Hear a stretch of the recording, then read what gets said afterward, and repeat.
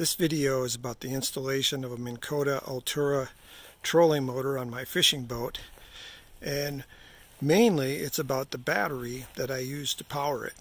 I use the Ocell 80 amp hour lithium ion battery, and we'll show you how I installed that. So let's get started.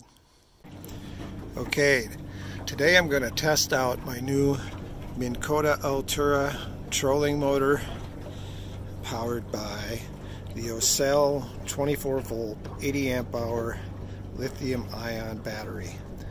And I chose this battery because that was adequate power for my trolling needs, and I really like the dimensions of it. It's fairly narrow, and I think I'm going to be able to find a good spot for it to fit under my boat, but first I want to test it out today.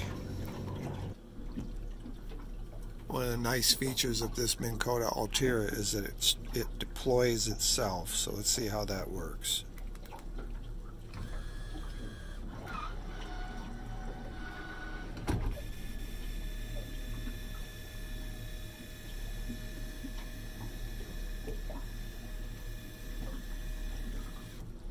Pretty cool.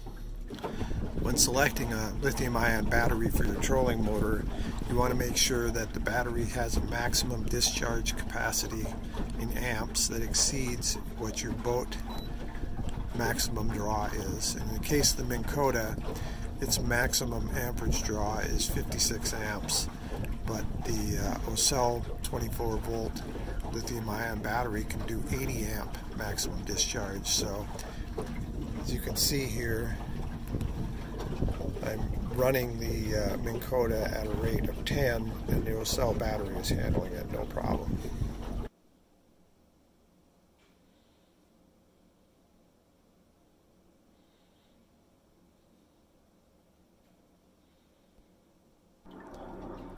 Okay, now we're going to stow the Minnkota.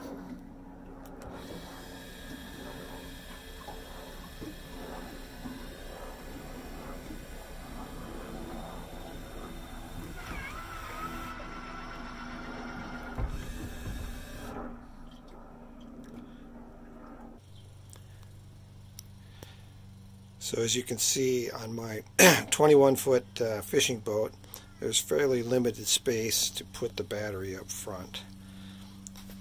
And I was able to construct a box that will contain my battery that goes under the step to the bow. This is the wood box, plywood box that I made that's going to be secured with a couple bolts in there, and then that will hold the Ocell lithium-ion battery in place. I attached the circuit breaker and the battery charger to the back of the box that I'm now going to install in the boat. Now, this is a shot of the Ocell 24V 80 amp hour battery in its final position in my storage area. So you can see that I was able to install the battery and leave a lot of my storage area still available. That's what I really liked about the Ocell battery, was the dimensions.